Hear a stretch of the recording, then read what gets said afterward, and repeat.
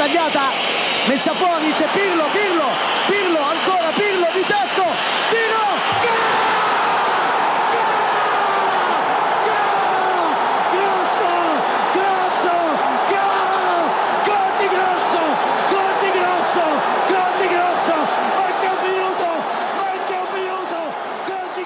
Hello and welcome to this week's AC Milan Talk podcast. I'm your host, Samit Paul, and as always, I'm joined by my good friend Jason Brown. JB, how you doing? I'm doing very good, mate. Very good. Good man. Right, so things are pretty boring on the transfer front, Jace. How dare Milan not give us a new signing for 2 weeks? But we look back at some key talking points from the win over Craiova, how the Bonucci and Biglia situation played out, and we'll be discussing some interesting comments you picked up from Marcel Desailly. All that and a Milan Betis preview too. But first, Jace, let's start by looking back at last week's win over Craiova. Obviously, it's not getting to the game too much. Everyone saw it. Everyone saw the results, so we know what happened. But 2-0 in the second leg. We advanced 3-0 on aggregate. Goals for Bonaventura and Cutrone won it for us. Yeah. Before we get into individual performances and just the team in general, talk about the crowd. Because a lot of headlines were made with the fact that there was over 65,000 at San Siro for a Europa League qualifier, which is superb in itself. I'm looking forward to just having a different atmosphere at the stadium. We've seen for the last 3 or 4 years how aggressive and how, I wouldn't say it's a toxic atmosphere, but fans are very, very quick to jump on the players at San Siro in the last few years. And not only is it going to be packed on a regular basis, or at least we hope, but it seems that the fans are going to get behind the players and cheer them on and get behind them. So that can only be a positive thing for the players, right? Oh, definitely. I mean, talk about the 12th man.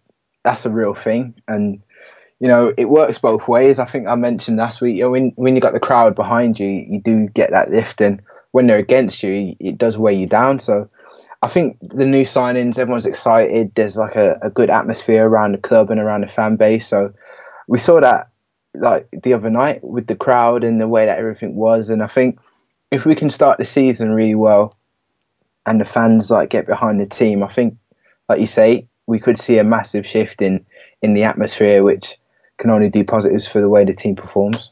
100%. And I guess it works both ways, right? I mean, you've got to have the performances on the pitch to kind of get the fans on side and behind you. And we did get that last week. I felt like the side was, full of energy, in contrast to what we've seen, last season as well, when Montella obviously trying to build a brand of football. He wasn't able to do that, I didn't feel. But with the sort of technical players he's got now, I felt like we played some nice football, good composure, some quality on the ball. Albeit, let's all take that take that with a pinch of salt that it was Craiova and there's going to be tougher tests to come. But were you impressed with the kind of style, the way that Milan looked comfortable building play from the back and going through the motions, if you like, and building good movements?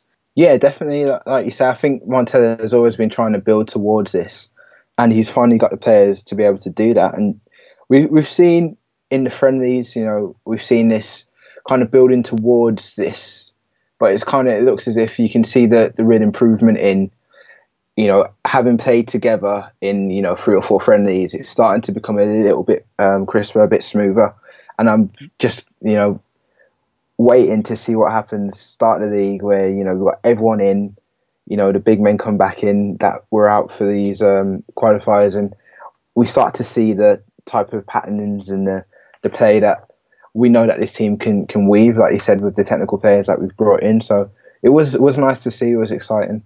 Really was. I want to make a bold statement. I honestly believe that Napoli, for me, play the best football in Serie A, at least in my opinion, and people can disagree, that's fine. But I think they play a really nice brand of football under Sarri, and I know they get stick for not winning things, but I do enjoy watching them. But I really think Milan will be a team to watch in terms of style of football this season. How important is that for you, especially with take everything into consideration, the takeover and all the new players coming in? Obviously, it's a results-based business, and Montella will be judged on that. But to build that brand of great football, that's got to be part and parcel of it as well. I think it is, but I think coming from where we've come from, more importantly, I'd rather we play boring Route 1 and get back in the Champions League than some nice flowing, crisp football and just miss out on that. So it is a balance. I see what you're saying. And I take your point about Napoli. I think Napoli plays some great stuff, but the way Juve play great stuff when they have the opportunity to play great stuff. When they need to get dirty and stuck in, they get dirty and stuck in. So I'm hoping that we like Milan, we kind of follow that approach, and we mentioned it last season. You know, with some of the games, you know, we were kind of held by a tough defense and a team that just was not interested in playing. They just wanted to, you know, stifle us. So if we can mix the two, I think that would be great. But definitely, you know, when everything's flowing, I agree. I think Milan will be up there with, in terms of style, will be one of the ones to look out for next season, especially, like you say, with the players we've brought in. Absolutely. I think you've stumped me there. I think I contradicted myself there, haven't I, just by bringing up Napoli. Like I said, great football, but it's Juve that win it. Yeah. Just watched Madrid as well, so I think I've got Modric, Cruz, those boys in my head, just stringing things together nicely. But no, good point, very good point. Just to look at some individuals before we move on to three of the Italian players that I want to go into a bit more depth on. I think Masaccio continues to be, he looks great in pre-season. He looked great in these qualifiers, not only from a defensive point of view, but on the ball, he looks like slot him next to Bonucci and Romagnoli. I think we've got some really good ball playing defenders there. Conti came in full of energy down that right side. I know you liked your stats, Jace. He made the most interceptions with 5 in that game, and the most open crosses with 4. And it was actually just a relief to see crosses finding their targets. We've seen Abate and De Sciglio for the last few years, cross after cross, never finding a Milan head. And it was good to see Rodriguez on the other flank as well, producing the goods. So happy days in that sense. Frank the Tank is what we're going to call him from the rest of the season, Jace. I like that, Frank the Tank. Frank the Tank in the midfield, bossing things as always. Unbelievable strike. I'm absolutely gutted that goal didn't stand. But hopefully we'll see some goals from him this season. But no, another great performance from him. And some nice creativity from Bonaventura and Suso as well. Nice to see Suso back on the pitch. But take away we're going to talk about Donnarumma, Locatelli and Cutrone. But of those guys that I just mentioned, were you impressed with anyone in particular, or just as a whole, the team putting everything together? I think you got to say as a whole, but again, we've mentioned this man, Kessie's the one, isn't he? Yeah. He's just exciting to watch. Like you say, he's got a little bit of everything, and just where he is, being in the middle, you kind of, there's a focus on the players, I think, in the middle. When they're performing, you really notice it, and when they're not, you really notice it. But Kessie's definitely performing at the minute, and we're definitely noticing it. He's playing some great football. Definitely. I know we saw bits of it last season with Atalanta, and I'm just a little bit hesitant at this point. It's pre-season, and the competitive stuff is where you've got to make your real judgments. But have you seen enough in Kessie to kind of know that he'll step up and deliver against the big boys, obviously against Juventus's and Napoli's in Serie A? But has he got the quality, do you think, to kind of deliver on the big stages as well, rather than just against the likes of Craiova and in pre-season? There's positive signs that he's going to be a real force for Milan moving forward. Yeah, I think so. I think, you mentioned it there. We saw bits of it with Atalanta, and, this Milan team, in my opinion, I know the season hasn't kicked off yet, but much better team, or better group of players, should I say, than Atalanta did last season. So having Kessie playing alongside the likes of Bonucci and Biglia and, the players that we have, I think we'll just see a kind of improved version of him than last season. So I'm looking forward to it. I think he's definitely got enough. And I think personally he's up for the challenge. He was very keen to come and play at Milan. And I think, he knows what that Milan badge and that shirt signifies. And he knows, I'm sure he's aware of the players that have come before him and played in that position for this great club, and I think he wants to put himself up there with the Milan greats. Yep, no, I think so. I think he's going to go from strength to strength for me. I think all positive signs so far, and he'll only get better with maturity and more experience at the top level. So happy days with Frank the Tank. Right, let's start with Donnarumma. I always hark back to the points that you made when we were talking about his contract, because we saw it in the first leg and we saw it in the second one, and I believe the Craiova manager, Davis Mangia, mentioned it, that Donnarumma was decisive essentially in this tie. He made a massive save away from home when it was 0-0, I believe. He made another big save at San Siro. Just talk to me about that. I mean, we saw him as well get a great reception from the fans ahead of kickoff. You mentioned it time and time again in pre-season, earlier in the summer, how he would change the kind of opinion from fans. Make a big save, give the badge a thump, everything will be forgotten. we're almost at that. Have we passed that stage? Are we reaching that stage, Jace? Or has he put everything in the past already for you? I think, judging by the reception he got, I think, yeah, he has, to be honest. I didn't think it will happen this early, but it seems that, the crowd definitely do love him. And, I've kind of almost, you mentioned the contract situation, I've kind of forgotten it already myself. So, yeah, definitely, like you say, he put out a massive save two massive saves in both of those legs. And like the Craiova manager said, they were decisive. And I think, that doesn't go unnoticed. And as fans, I know I certainly, like you say, mentioned it at the time, how important he would be staying at the club. And I think we're starting to realise that now. And, there's no use in harping back to what could have happened. And we just got to enjoy him while he's here, while he's a Milan player, while he's still in goal, pumping the badge and all that. So I think, yeah, I'd say he was forgiven. He's definitely a Milan player. Yep. I don't think you would say he was forgiven with his money grabbing agent, but definitely with him, I think, yeah, it's all love. Yeah. Donnarumma. We don't like Raiola. Let's not really talk about that man. But no, I was really happy to see that reception. I thought it was great, and it gives him a boost as well, just to know that the fans are behind him. Time to forget, move on. Everything's good. If he can continue making big saves, he spoke after the game and said how much he's kind of, like you said, he's forgotten what happened over the summer, and it's business as usual for him now. So good to see him making big saves, and hopefully he doesn't have to make many more, but when called upon, he does. So all good on that front. Moving into midfield, Jace, let's talk about Locatelli. We spoke about him last week, and with regards to how we want Montella to relegate Montalivo down the pecking order, push Locatelli up, and kind of have him as the understudy behind Biglia. Really, really good performance. I think he stood out for me among others, but just a couple of stats for you from the game against Craiova. 117 total passes, 93.2% pass completion, 100% aerials won, 6 recovered balls. Just his general, I know he kept it quite simple in the first half, Jace, but he stepped up in the second as well. He kind of a bit more expansive. I just thought it was a really mature and top performance, exactly what we wanted to see from him. The competition is raised. Kessie's come in, Biglia's come in, so he's fighting for his place. It was just a really, really good performance for me, and he proved that he can string things together when given the opportunity. So was that a box ticked for you, just in terms of him being the understudy to Biglia this season, or do you think that Montella might not see it that way and he might still be, behind Montalivo or Sosa even? No, I agree with you. I think, box ticked. I think he definitely is aware that, competition is stiff, and I think he's raised his game. And I think it's a great opportunity for Montella to use, a little bit of healthy competition to get the best out of Locatelli, and it seems to be working so far. If you can continue to manage it throughout the season, then it will only do, major bonuses for the club, having all these players, kind of competing for those spots and having to put out, their best performances to stay in the team. So I was definitely impressed with what he did.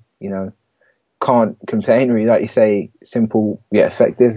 He did everything that was required, and we saw last season, I guess, when he doesn't play, he can get a little bit, disheartened, but hopefully it doesn't affect his performances, because I do agree, I think he still is the understudy, but he definitely needs to be considered. If he keeps putting performances out like this, and if Biglia or others aren't performing, then I think he does deserve a starting spot. But it's about him continuing this level of performance. Yeah, definitely. I mean, for me, if Biglia's unavailable, injury, suspension, or otherwise, then yeah, Locatelli would be the first person on my list to slot in and take that position. But yeah, it's something that I think you mentioned during the middle of last season, or maybe earlier this summer. But the benefit of having these better players around him, not only in training every day, but on the pitch itself, how big of an influence is that for him? Because we saw last season where he was almost in that deep line midfield role, he was almost a man to make things happen. Everything went through him, and he had to make things tick. And maybe was it pressure? Was it just the inconsistency, the lack of maturity? Just wasn't there for him to kind of keep that level of quality that he had when he first got into the team. You're now having Bonucci behind you. You've got Musacchio and Romagnoli building play, helping you build play from behind. You've got Suso, Hakan, Bonaventura. You've got so many other players around him that can provide that creativity now. How big of a bonus is that for him to make him look better? Yeah, it's massive. Given his age, it's only 19. He can't be looked upon as, or he shouldn't be looked upon as, the main guy. And I think, like you say, that season that kind of wore on him a little bit. But having the players that he can learn off, that he can watch, that he can kind of use as his barometer, I think is only going to benefit him and the club. And I think, like you say, if he continues to, work hard in training, learning from these guys, he's going to become an amazing player in the future. And, hopefully he's still with the club. And it's kind of natural progression, isn't it? Like you buying these quality players, hopefully that trickle down effect on your youth players. And then once these quality players move on, your youth players are ready to step up and fill those shoes. Yep, so now for me, the message is more Locatelli and more Cutrone. Another top performance from a young man. He became the youngest Milan player to score in a European competition since Pato scored in February 2009 versus Werder Bremen. Just going to throw some quotes at you first from the young man himself. Scoring in front of 65,000 fans is a dream. It was amazing. The transfer market, I hope to stay at Milan, but the club will decide. I'll do whatever it takes to convince everyone. I like to run and help the team, that's my job, but if I score, that's even better. Jace, that kind of last bit of that comment stood out for me because aside from the goals that he scored in pre-season and in this qualifier, his all-round movement and cleverness is really impressing me for such a young player. Obviously he works hard, he's got a point to prove, he wants to stay at the club, he doesn't want to get shipped out on loan. But it's just that sort of football brain that he's got that kind of makes me think, do you know what, we've got a real gem on our hands here. Have you seen that of him as well? And, has he now established himself as a key part of, I wouldn't say the team, I know he's not going to start this season, but as a part of the squad as a whole, do you think he's now established himself in Montella's squad? I like to think so. I think, from a fan point of view, he's definitely kind of in our hearts, isn't he? As the young kid come through doing well. And you always like to see that, don't you? You don't want to see your youth players, especially when they're performing, you don't want to see them shipped out. I know sometimes it is good for their development for them to be on the loan, but when they're scoring, you kind of want them there. You want them to make those appearances, when needed, to come on and do what you believe that they can do. So I hope Montella sees that and obviously sees the reaction that he's getting and thinks, it is worth keeping him in the squad.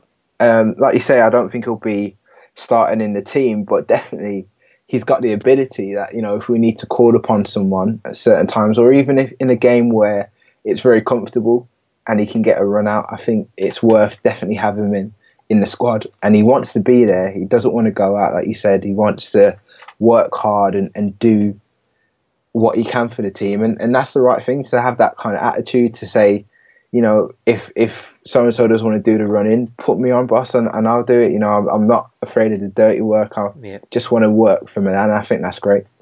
100%. It almost is a blessing in disguise for me because he does what Lapadula does, if you like, the dirty work, like you said, and the running off the ball, the pressing. But he knows how to, he can snatch a goal in the box. You saw that in the Craiova game. I mean, that's like the perfect combination, like you said, isn't it? If Andre Silva's not bagging goals, if this striker that's supposed to be arriving, if he eventually does arrive, if they don't score the goals, then having Cutrone on the bench to throw on last 20 minutes, give him a run out and, take advantage of a great situation, then he's almost a perfect, young player to bring onto the pitch, isn't he? Yeah, definitely. Like so he's got that enthusiasm to match the talent. Absolutely. So for you, Locatelli and Cutrone, I know conversations kind of died down now. It does feel like both are staying, but both to stay, Jace? No loan deals for either? Yeah, I think definitely both to stay. Going to be a lot of games played next season, so we're going to need all the players we can. And when you got winning players and players with the ability of Locatelli and Cutrone, you got to keep them, I think. Yep, couldn't agree more. I think both men have got to stay. Like to see both get some decent minutes this season and continue their development. So good stuff. Let's hope we see more of them.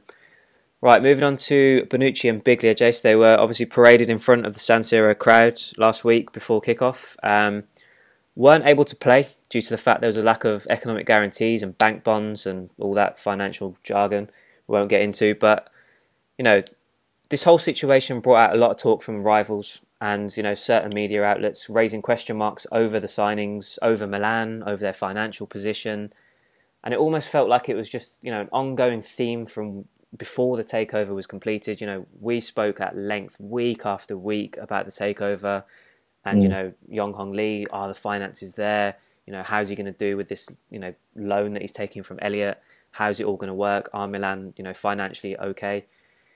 This was all sort of, you know, continuation of that, if you like, with the Bonucci Biglia thing. And I think, you know, certain outlets like Football Italia got a lot of stick for this. You know, they kind of picked up on reports in Italy suggesting that there were problems, and, you know, Milan fans on Twitter, you know, weren't impressed, and they made their feelings felt pretty much. But the key for me throughout this whole thing, CEO Marco Fasone, from start to finish, he said that there were absolutely no issues with this whole thing, that Bonucci and Biglia would be registered eventually.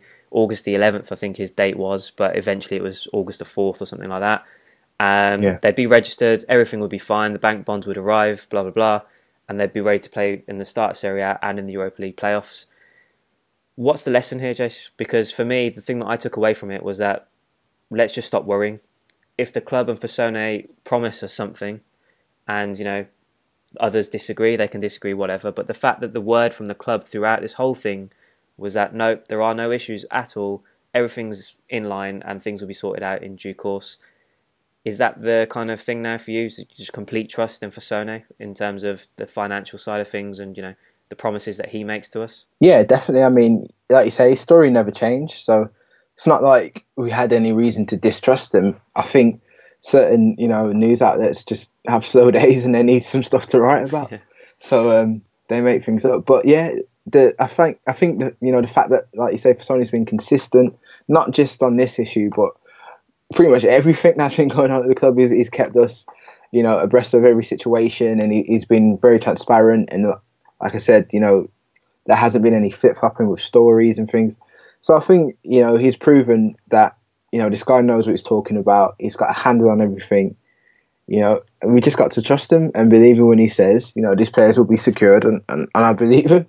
There were obviously question marks. It is a running theme, isn't it? I guess building on the fears of the takeover from the beginning. But like I said, Fasone's done nothing. Everything's been brilliant from him so far ever since he took his role, and there's no reason to not trust him and just go with his word. So yeah, glad to see it all wrapped up. You know, Bonucci and Biglia will be available for selection in the Europa League qualifier next week. So, you know, it's a relief to have it all wrapped up, and looking forward to seeing them in competitive action now. So all good. We move forward, and we'll have a couple of more new faces, Jace, for us to analyse next week. So all good on that front. Good stuff. I did mention that there's no transfers, but rumours and speculation continue to fly back and forth. So I'm going to run through a few names that we obviously spoke about last week and in previous weeks. But let's kick things off with Aubameyang, Jace. He continues to flirt with a move back to Milan. I believe he liked a Twitter post this week suggesting that Dortmund's valuation of him was the only thing holding him back. I mean, we've spoken about him at length, but it almost feels like, you know, based on the reports that we're hearing in Italy, that he still remains the kind of dream signing, if you like. Are Milan fighting a losing battle with him? Do you think it's, you know, taking into consideration what Dortmund want and how important he is to them? Do you have, you know, give me a percentage, if you like. How confident would you be at this stage that we might end up seeing him back in a Milan shirt by the end of the transfer window? It's very hard to say, isn't it? Because I think, you know, Dortmund keep putting these ridiculous price tags on their players. I think I read they put I think 90 mil on Dembele as well. Yeah. So, you know, they obviously don't want to lose players, but it's not like they've come out and said they're not going anywhere. They have put values on, and I think that's quite telling in the fact that, you know, they obviously don't want to lose them, but they're thinking, you know, in today's current market, if a player doesn't want to stay, he doesn't want to stay. There's not much you can do. You might as well try and get the most out of it that we can. So I think if Milan hadn't done so much spending prior to this, my percentage would be a lot higher, because I think, you know, like say we take over, we've got the money to invest, and I think if we are desperately in need of a striker, I think, you know, we would have gone in and invested, but we've already got Silva. we've brought a lot of players. Cutrone is kind of proven that he can score goals. I think the percentage of this happening is quite low at the minute, to be honest. I'm gonna say probably about 30%, just because I don't think, for the amount that they're asking, I don't think we need him that desperately. Yeah, I'd agree. I think it will continue to drag on until the end of the window, I'm sure. I think we've taken a step back, haven't we, in this window? I think we've gone out and bought 10 players, and Forza and Mirabelli have thought, you know what, we just need one additional piece up top. Let's just take stock of the situation, assess our options, and make a decision in the next 2 weeks or so. So I think, for me, I'd agree with you. I think my sort of rating on Aubameyang coming back is pretty low at this point, but they've surprised us on many occasions this summer, Jay, so we'll have to... They have indeed, we'll have to wait and see if they pull another one out of the bag. Just worth noting, by the way, that at @low_Chiamavano_K wanted us to chat about various targets up front, so thank you for your question. So let's just carry on that theme. Diego Costa was a man that we spoke at length about last week, Jace. The latest that kind of came out after our pod was that he only wants Atletico Madrid. If a guy wants to play for one club, so badly, I think Milan are probably looking elsewhere at this point now. They've moved away. The speculation has died down. In that situation, is it best to move on if he is just desperately searching for that return back to Spain? Yeah, I think it is. I think I saw him in a Milan. No, sorry, not a Milan. In a Madrid shirt a couple of weeks ago. Yeah.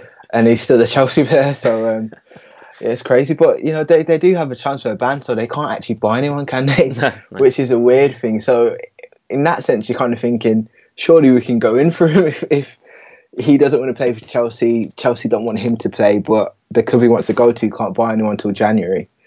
Kind of thinking there is an opportunity there, but if the player is set on going back to a club that he enjoyed some good times at, then I think it will be extremely difficult to convince him to come out to Italy and give up on that dream and start a new life in a country he's never lived in before. Yeah.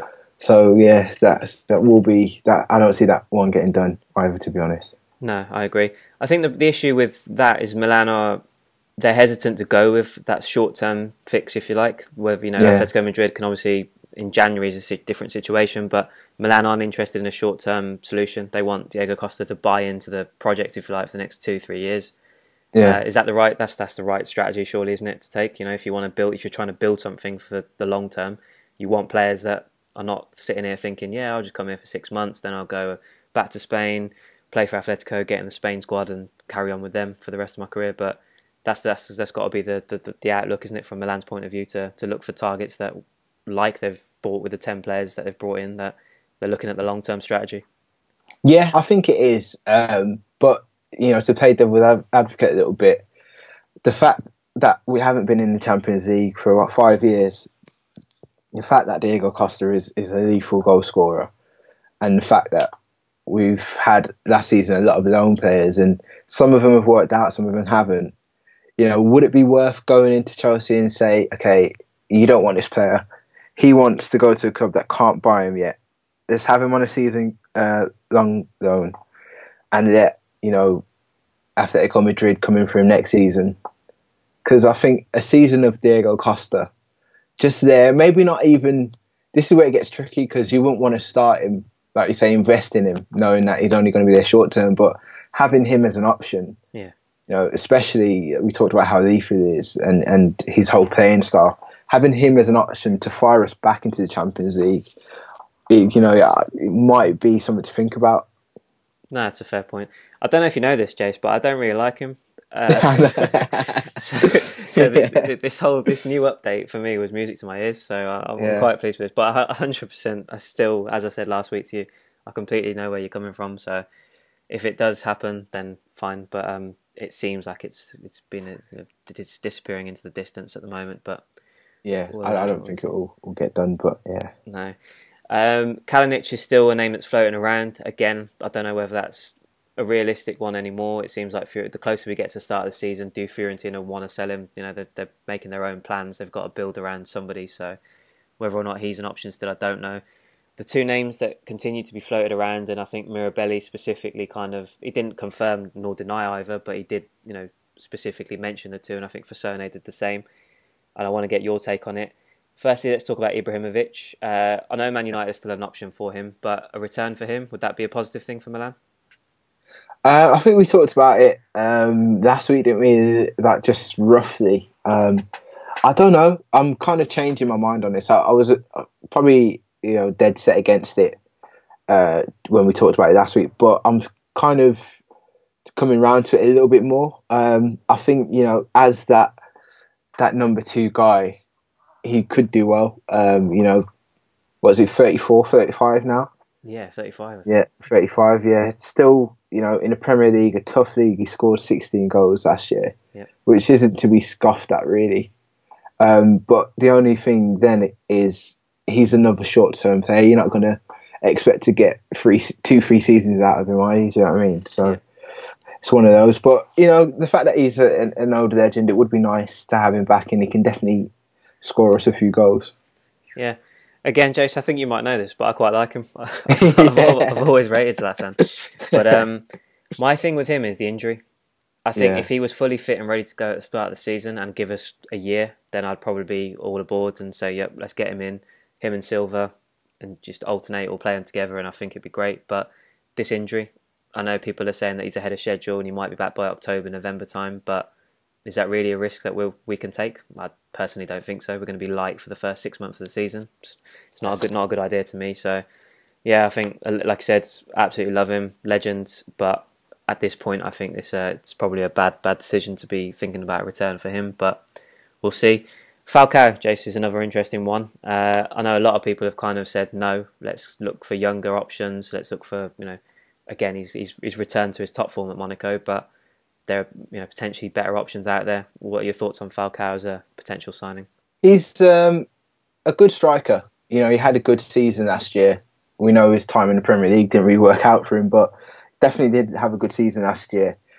I don't see this one happening just simply because I don't think Monaco are keen on getting their team completely ripped to shreds. Yeah. But yeah, he would. I think he would do well at Milan.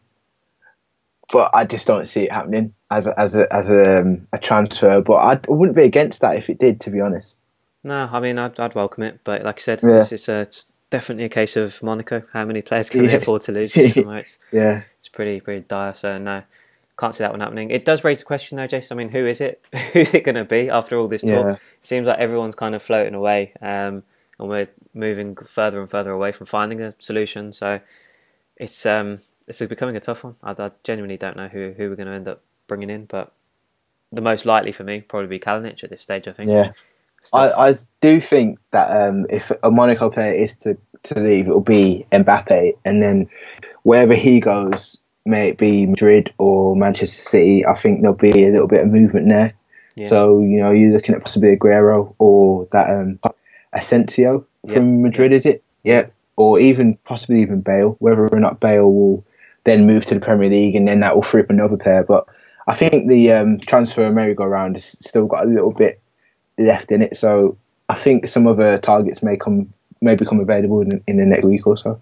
One man that looks like he's off, and Milan are cutting him from squads and stuff, and his agent continues to talk about dropping hints about back to Sevilla or the move elsewhere in Europe, is Carlos Bacca. Pretty clear he's going, and if that does happen, then Jace, that means we really do need another striker to come in. So I want to see the back of him. I've had enough of seeing him last season. We've spoken at length about his limitations, particularly in Montella's team. So for me, let's sell him, get that money in, and go out for another target of ours. So fingers crossed that all falls into place. But like I said, I think it's going to be a domino effect. We'll have to be patient and wait and see what happens in the next 2 to 3 weeks. Moving forward, away from transfer talk, you picked up on some interesting comments from Marcel Desailly. I'll read the quote out for everyone and then I'll get your thoughts. So he was speaking about Milan's summer investment and had this to say: "They've been buying quite a lot of players, but it will not be enough for the next 2 seasons. To create a foundation for the club, you need leaders." Jace, I thought we addressed that with the last 2 signings. I don't know whether Desailly's forgotten about them or he just doesn't think it's enough. But with Bonucci and Biglia, is that not enough leadership in your side for next season? I think so. Definitely, you got 2 captains, as it were. I know they both can't be Milan captains, but they definitely got experience in those type of roles. And Bonucci especially has achieved a lot in that capacity. So to say that we're lacking leaders, I don't know how many leaders you need. Like we've got a few, you know, not to mention those two. We've got, I know you're not keen, but you know, you got experienced players like a Barté in there. I don't know whether you call him a leader, but definitely that experience is kind of a form of leadership, as it were, in terms of showing the kind of newer players what it means to be a Milan player. I think that's important as well. So I think Desai's been a little bit pessimistic, really, to be honest. Yeah, I agree. I think we definitely needed some more leadership. I completely take your point about Abate, Montalivo, and those guys on board. Yeah. I think they'll all play important roles. And Bonaventura, you know, I know Donnarumma is still young, but he's been knocking around for a couple of years. Romagnoli's there. I think they're all still young, but they've got leadership in them. So there's definitely plenty of it, I believe. But yeah, particularly with the Bonucci and Biglia signings, I think we've addressed that. Particularly in the backbone of the team as well. It's like right through the middle of it. So you know, where how much more leadership do you need? And I think there were reports this week that Bonucci's even started stamping his authority in the dressing room. You know, telling everyone that this is what needs to happen and this is what it takes to win. So I think it's more than enough to learn from and lead by example. But you know, listeners, leave your comments on the YouTube video and let us know your thoughts. Have we got enough leadership, or do we still need to address that? Is there needs to be more experience added to this squad? Let us know if you agree with Marcel. And yeah, it'll be interesting to see who Marcel would want us to buy, like who's available, who is the type of player that we need, as well as, you know, a leader. I wonder who he's got in mind. It's true. I think that's a thing of the transfer window that winds me up. I think people are like they're really quick to jump on weaknesses and they need this still. They need to bring in 2 or 3 more players. Name them. Yeah, you know, like who can they get realistically? Who can they get valuation wise? The value for money. They all seem to stop short at that point, don't they? They name targets that are just completely out of reach. What do you know? How is that even a possible signing? So it's a weird one from Desai, but no, we'll see if others agree with him. But all good. Jace, we had a couple of questions from Moz at Mr. GL on Twitter. He agreed. Pretty slow transfer week, so forgive me. But what's your stance on weird kit numbers? We've seen a fair few number of them. Some have more meaning. You know, you've got the likes of Kessie, who wanted the 19. I think Ricardo Rodriguez has got 68.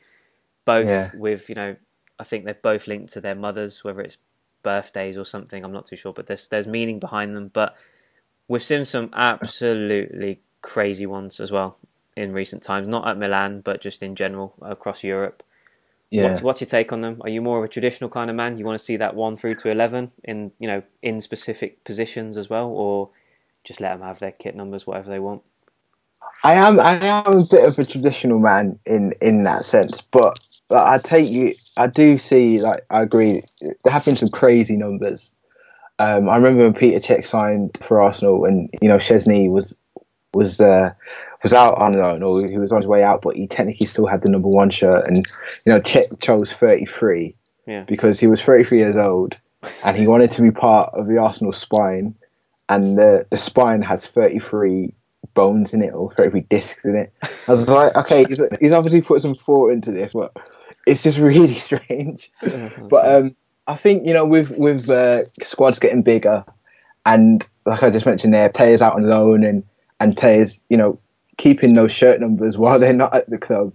I think if a player comes in and he picks a number that means something to them and then they keep it, I think that's fine. But, you know, when they just pick a number, you know, they really want number 10, but someone's got it, and so they just pick like 100. You think, what are you doing? Just take the next available number and get your number 10 when it's available. But yeah, if like you say, with Kessie and with Cech and Rodriguez, if it means something personal to them and they want to carry that number with them, you know, through seasons, and or they carry it to different clubs, then that's fine. You know, we saw that in basketball. Michael Jordan had the 23, didn't he? He loved that. And I think Beckham, when he couldn't get 7, he had 23 in homage to Michael Jordan. So that's obviously got meaning behind it. But if you're just picking a random number just for the sake of it, just to be different, I don't get it. No, that's very weird to me, but it is what it is, Jess. Let's let them take what they want. But the second part of his question, which was really interesting, I thought, especially timing-wise, because I think Atalanta are at a stage where they're trying to get their own stadium. But second question was, do you think we will stay at San Siro or build our own stadium? In an ideal world, I'd love to have our own stadium. And 2 years ago, we were on the brink of doing so. The plans were in place. We had the permission to build, and everything seemed to be going in that direction. But red tape, political bits and pieces, everything got in the way, and Berlusconi scrapped it. How important for you, Jace, is having that stadium? Because the situation is obviously different in Italy, with the council owning the current stadiums for most of the top clubs, but to have your own revenue, to have all that, even for the Milan to downsize, to have a sold out 50,000 stadium every week like Juventus have done, is that absolutely crucial for a club? And you've obviously got personal experience with Arsenal moving to the Emirates as well. Build on that, but should Milan be still aiming to build their own stadium? I think so. I think given, like you say, the situations in Italy, and like the big point for me is that the sold out stadiums. Having a stadium you can't fill is always going to be a little bit disheartening. But made a good comparison with Juve. They're downsized and now they're constantly full, and all that money is going to them, which is key. Especially the way that European football is going. You got clubs that can just pull out 200 million and buy Neymar or something ridiculous, and you're trying to compete in the European stage with teams like this. You need your own revenue stream. Getting your own stadium, I think, is key. Yep, absolutely crucial for me. Prestige and history of the San Siro is obviously massive.